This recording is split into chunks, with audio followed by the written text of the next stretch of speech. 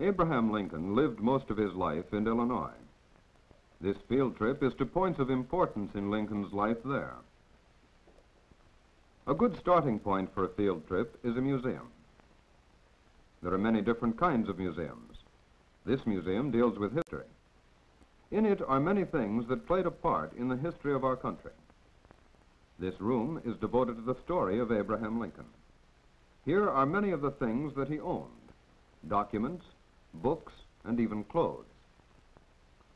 In another room is a series of dioramas, model scenes, which depict incidents in Lincoln's life. When Lincoln was a boy, his family lived in Kentucky. They were poor, and their home was a log cabin.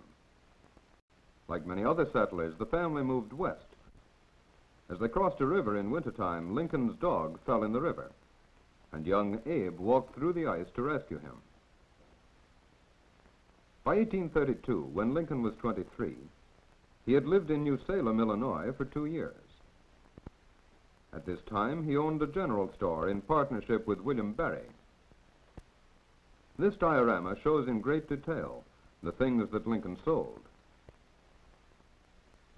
The village of New Salem has been entirely reconstructed, and it is possible now to visit it and see how the early settlers lived. This is another kind of museum.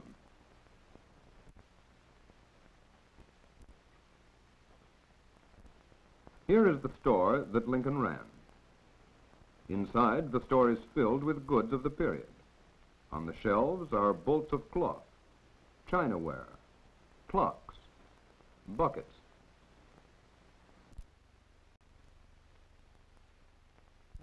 On the other side of the store, carpenter's tools and farming equipment.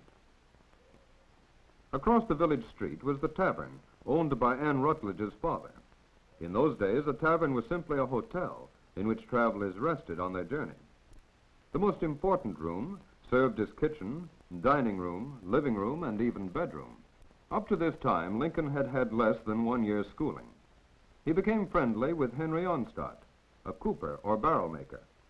And in the evenings, Lincoln read by the light of Onstott's fire, which he replenished from time to time with the wood shavings from the floor. The people of New Salem began to move away, and Dr. Renier moved from his log cabin at New Salem to Petersburg, 4 miles away. His home is now used as the Petersburg City Hall. Lincoln so educated himself that he was able to be elected to the Illinois House of Representatives in 1834. He began to study law. He began practice 2 years later, and in another year he moved to Springfield. In Lincoln's time, the old State House was only 2 stories high. Since then, a ground floor and a dome have been added.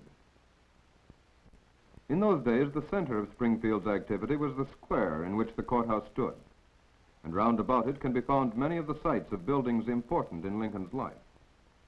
On the south side of the square was the C.M. Smith store, where Lincoln wrote the first inaugural address. At 103 South 5th Street stood Joshua Speed's store. This was where Lincoln lived when he first came to Springfield. In the next block north, on 5th Street, were the offices of Stewart and Lincoln, the first law firm with which Lincoln was associated. On the north side of the square was the office which Lincoln shared as junior partner in the law firm of Logan and Lincoln. Long, narrow windows, such as these, were in this building in Lincoln's day. One of Lincoln's closest friends was Ninian Edwards. His son's home in 14 acres of lovely lawns was the social center of the city. Lincoln's second law partner, Stephen T. Logan, lived in a home at this intersection. Springfield is the capital of Illinois. The governor's mansion is a lovely white tree-shaded building. The Centennial Building, commemorating Illinois' first 100 years of statehood, is on the site of Ninian Edwards' home, where Lincoln was married. The State Capitol Building dominates the city. Its dome can be seen from any direction. Lincoln was a member of the State House of Representatives from 1834 to 1842. In these years, he gained much experience in politics and law. His statue at the front of the walk of the Capitol Building depicts him at this time, a young man in his 30s, already an important person in the politics of Illinois. Up to this time, his life had been hard. he had had to meet many obstacles and was not always successful. He ran against Stephen A. Douglas for the United States Senate and was defeated. Although Lincoln lost the election, his debates with Douglas during the campaign made him a figure of national importance. In Beardstown, some 60 miles away, Lincoln spoke in the square during the Lincoln-Douglas debates. On the south side of the square is the town hall and courtroom. Here was tried the famous Almanac case, with Lincoln defending, during one of his appearances in Beardstown before the circuit court.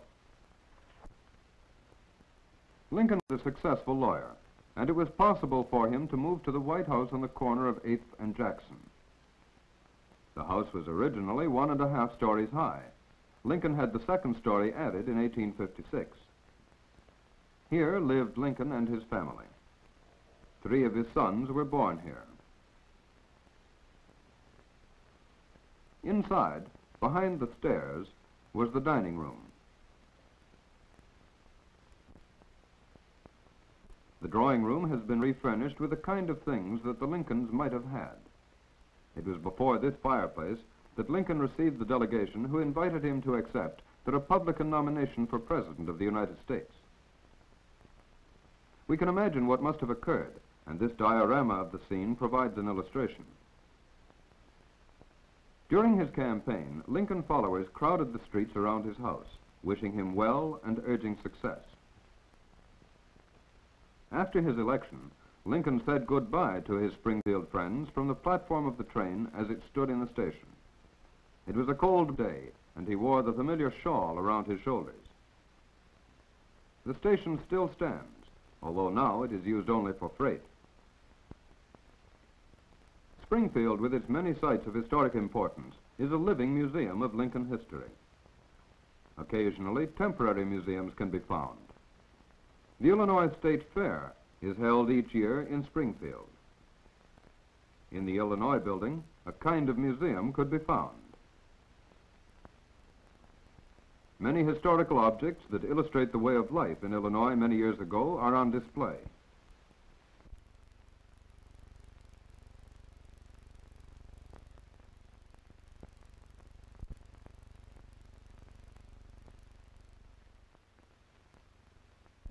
Here is the piano that once stood in the drawing room of Ninian Edwards' home and was played at Lincoln's wedding.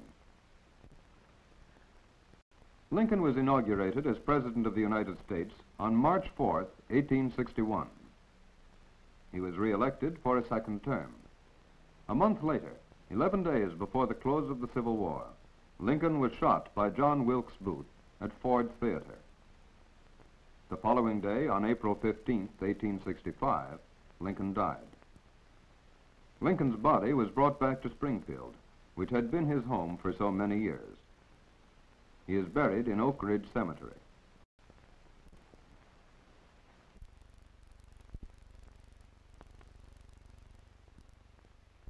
His tomb is a solemn memorial, dedicated to his struggle to ensure the unity of the country through a government of the people and for the people, which should also be by the people. The monument to Lincoln bears bronze figures commemorating the Civil War, which was a bloody part of this struggle. To all the different kinds of Lincoln museums come many thousands of visitors to learn through this experience more of the history of their country.